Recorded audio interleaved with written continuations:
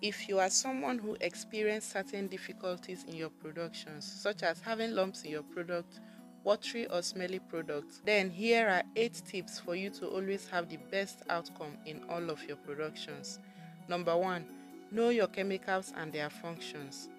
Knowing your production chemicals and the functions they perform in your product will help you to understand how to use them, in what products to use them, and also in what proportions they can be used. It will also help you to know how you can substitute one chemical in place of another where certain chemicals are not available. Number 2, work with a formula.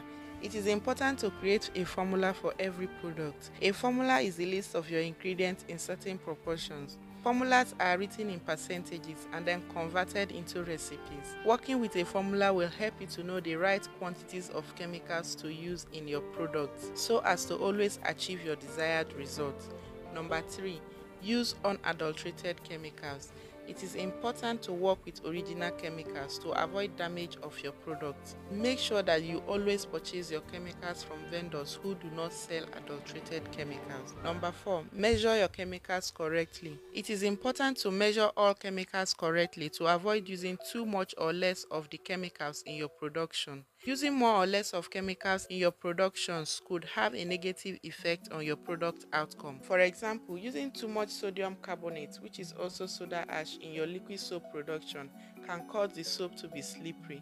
Using too much salt can lead to watery soap. Make sure to always measure out all chemicals correctly using weighing scale and measuring cups before working with them.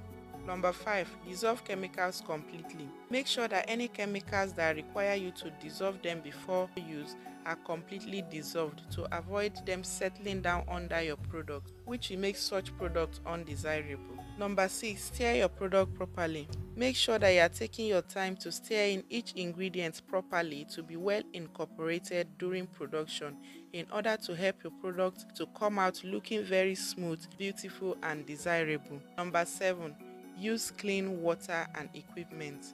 Make sure that all your equipment are well cleaned before using them to make your products. Your water must also be very clean and should not have any form of color or odor.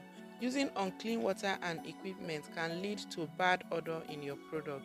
Number 8, always check and balance the pH of your product to ensure that the product is safe to use and will perform its functions effectively. Thank you so much for watching.